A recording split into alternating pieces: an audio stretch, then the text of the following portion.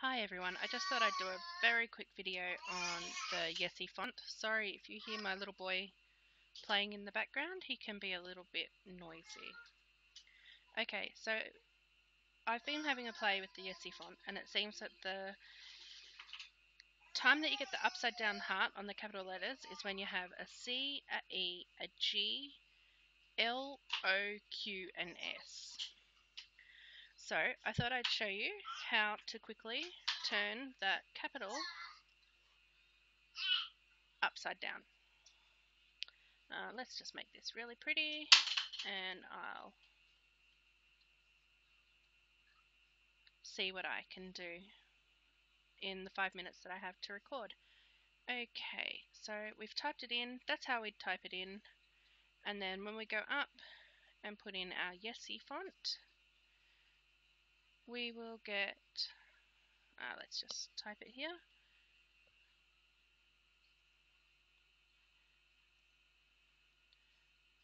We get our pretty, I like when I'm doing editing on words just to make it as big as I can to fit on the screen. Okay, so here we have our upside down thingy.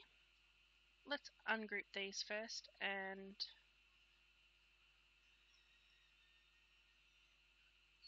just straighten them all out.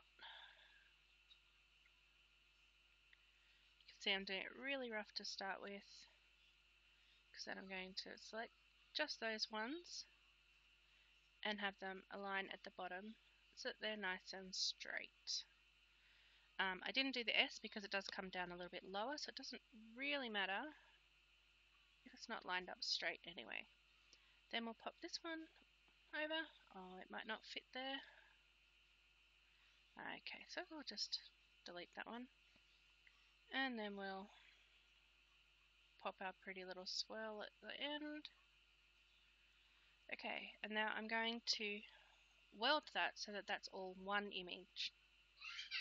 If you try to slice this heart off while it's still individual, unless you've got it ungrouped and it's just a single S, if you've got the whole word grouped, then you won't be able to slice because the design space recognizes each individual letter as a layer, and you can only slice two layers.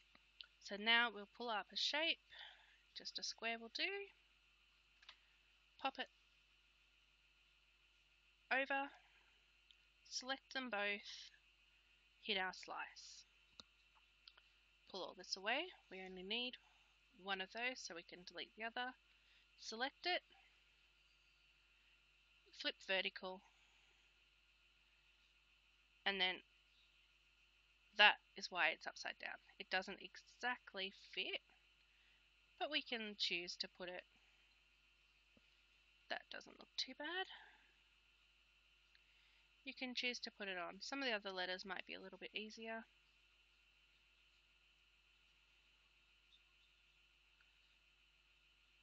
Or you can pop up, let's pop up this one. Our little, make that a bit bigger. Let's flip that. So you can flip them around, try and get them to fit, or you can rotate them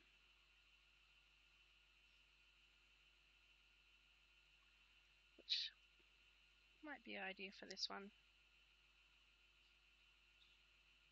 Resize, rotate, pop it how you want it.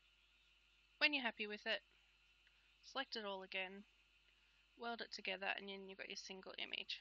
Okay, that's not a very good join there, but you get the idea. I hope that helps.